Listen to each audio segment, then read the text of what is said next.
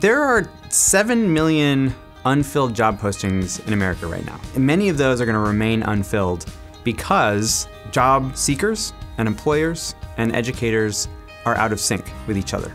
The biggest concern that I have upon graduation is definitely finding a job in the field that I want to work in. Sometimes there's a lack of translation between the desires of the business community and what we offer as institutions of higher education.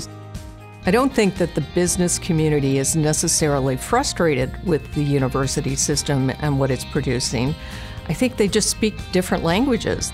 So the speed of technological change, the speed at which companies are coming and going and market conditions are changing, means that we need to be hearing from businesses on a constant, ongoing basis as to what do they need, what don't they need, how can we be helpful, how can we engage with them.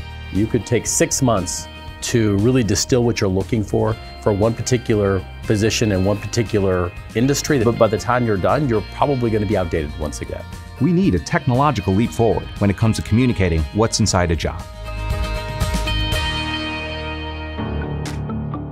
JDX is a revolutionary new tool that's going to allow employers to better signal in-demand jobs and in-demand skills to education and workforce providers. It's a set of open data resources, algorithms, and applications for employers and their HR technology partners to use in improving how employers communicate competencies and credential requirements for in-demand jobs. I think of the Job Data Exchange as a digital Rosetta Stone that helps employers, job seekers, and education and training providers understand each other better. Well, JDX is a fantastic idea, and it's something sorely missing in the entire system. There's been several attempts to get this idea going. It looks like JDX could be the solution. Instantaneous information about skill needs, job availability, what's needed to move forward.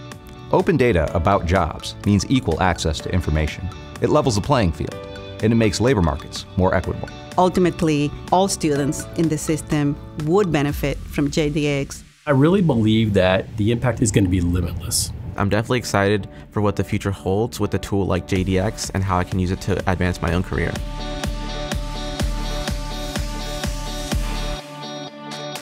The U.S. Chamber of Commerce Foundation is leading this effort to revolutionize labor market information.